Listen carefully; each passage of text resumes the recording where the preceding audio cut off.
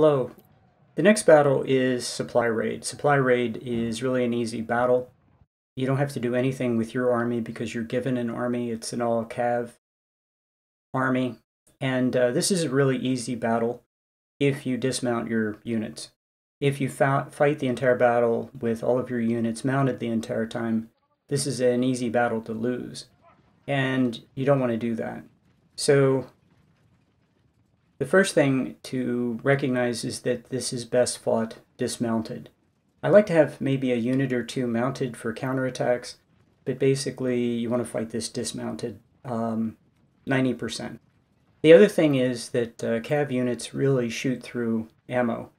So as soon as your supply wagon comes into the battlefield, you want to get that to the front line, because if you can keep those units supplied, they do awesome damage. And if they run out of ammo, they're going to fire at 1/3 speed, which is no good. You have to keep these units firing at 100% speed the entire time to have the best result. Now, I'm not going to intentionally get my men killed, but this is a battle where the idea is to go after the enemy, close with and destroy the enemy. And losses are not, it's not that they don't matter. Your mission is really clear. Go after, close with, and destroy the enemy. So you're going to take casualties, but that's not as important as taking the enemy out. And at the end of this, you should get a nice supply of good weapons.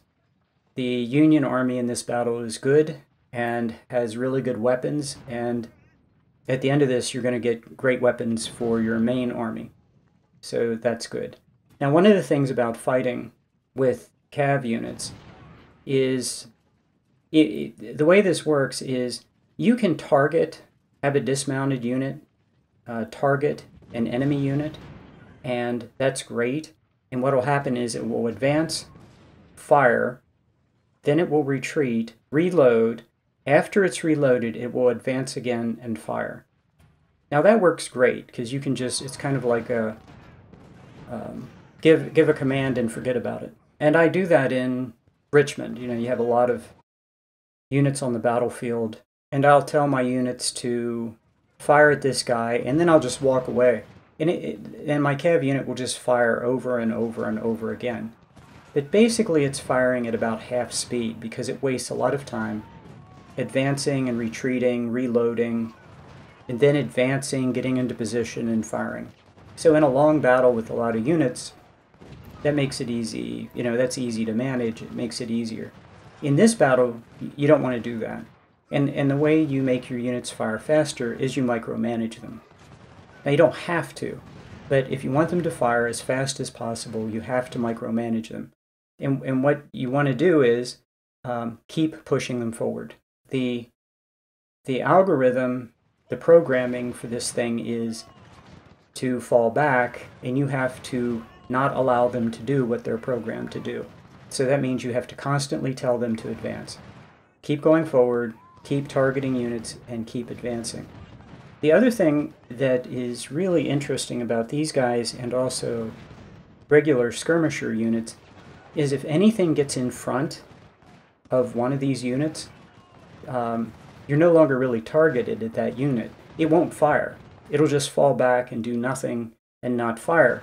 But if you hover over the unit, it'll say that it's firing at this guy. But it's not.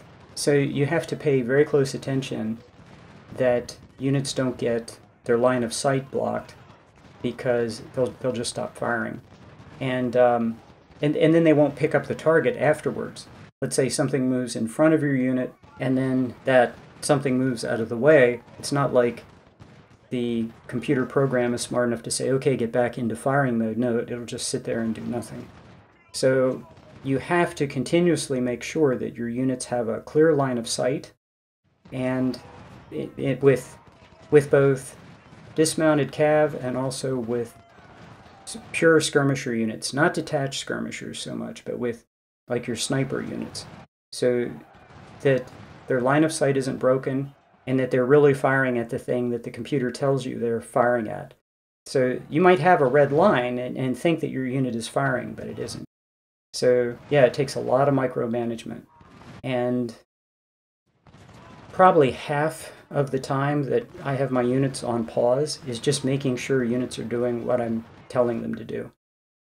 And this is a battle where I recommend you hit pause. Well, I hit pause a lot, but this is a battle where you really have to hit pause a lot, because if you want the units to keep firing as fast as possible and to support each other properly and to go where you want them to go and not where they want to go, then you have to really force them to do things that they don't want to do, which means a lot of micromanagement. So otherwise, they'll just move up, fire, fall back, and take their time.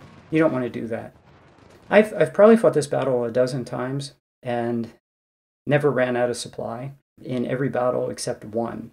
In this battle, I run out of supply because I don't pay attention to when the supply wagon shows up. So probably the single most important thing in this battle is make sure you pay attention to your supply wagon.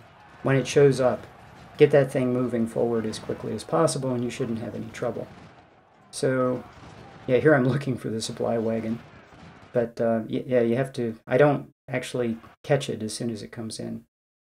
So, yeah, I like having kind of a backup also, so that if my unit gets attacked or meleeed, or pressure is put on a unit, there's a unit behind it that can fire into the melee combat. So basically this is just keep your volume of fire up and keep pressing the enemy. Don't give them a chance. The enemy cav will come in. When that happens, it's going to be really intense for a while because they're going to come after you. It's I don't have any problem with falling back. This is a cav battle. There should be a lot of advance, retreat, a very fluid battle. And also, remember, these are cav units. You can mount up a bunch of units and very quickly get them on the enemy flank or get them to the enemy rear, dismount them and do good work. You can always, if you see a supply wagon, you can always mount up a unit and go after it. So, yeah, should be a very fluid battle. It's a lot of fun. And at the end of it, there's a big reward in weapons. So, hope you enjoy it. And I'll let you enjoy the rest of the battle. Thanks.